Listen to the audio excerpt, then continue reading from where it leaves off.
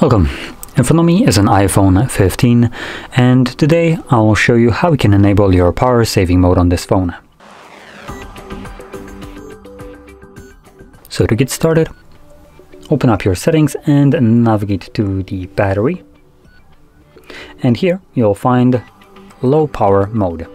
When enabled, this is basically the power saving mode for this device. Now, optionally, I think we can add a toggle to our control center, so somewhere here, that will allow us to toggle this mode on and off easily from the control center, obviously. So to do so, let's navigate to the control center and see if we can find it somewhere here. Oh, there we go, low power mode. So I'm going to click on the plus.